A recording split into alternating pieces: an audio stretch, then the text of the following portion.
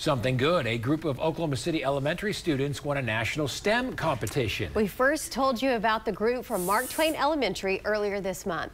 News 9's Hannah Scholl sat down with the group and has more on their big achievement. Students from Mark Twain Elementary are being recognized for their creative problem-solving skills. They beat out 19 teams from across the country to win the Cal Ripken Senior Foundation's annual STEM Challenge. Their task was to work as a team to create a STEM-based board game that incorporates lights, movement, and sound.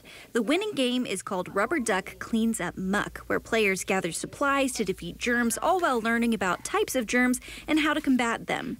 The students said they chose the theme of germs because of their experience in the pandemic. Because of COVID, I decided to let kids know that watch out for germs.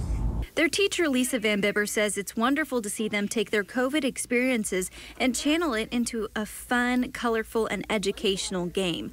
The students learn technical skills like how to make motors and other electronic components do what they want them to, but the most valuable thing they learned was the importance of hard work and cooperation. Number one, teamwork. Great team synergy, lots of hard work.